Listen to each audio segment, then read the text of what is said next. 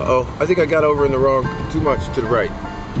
I gotta watch where I'm going. I'm trying to video. See, Carly, Daddy shouldn't be videotaping and driving at the same time, should he? Yeah, at least I got my seatbelt on. Well, anyways, it's December 20 what? 20th, 19th, 20, 21, 22. The 19th, I believe. 6, 7 days away from Christmas, and 6 days. But we got a white Christmas coming, baby. I mean, you know, unless it rains or it could turn 45, 50 degrees, we're gonna have a white Christmas. Uh-oh, what's that noise? Oh, my car's not falling apart. Well, anyways, I thought this would be interesting to all that are interested. Of course, we're ready to... What are you ready to get? What are you fixing to do, Carl? You gonna get some sleigh riding in or something? Yeah, gonna make any snow angels or some snowmen or forts or anything like that? All right, cool.